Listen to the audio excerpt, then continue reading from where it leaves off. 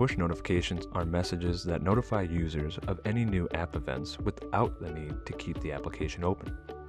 These messages are pushed to the front of the phone so that you can interact with them without opening or closing the mobile app. Push notifications must be enabled on each device you wish to receive alerts. To begin, log into the mobile app, tap the menu icon, followed by Notifications. Tap the Push Notifications toggle switch to turn it on. Now the push device will show up as a contact when you subscribe to notifications.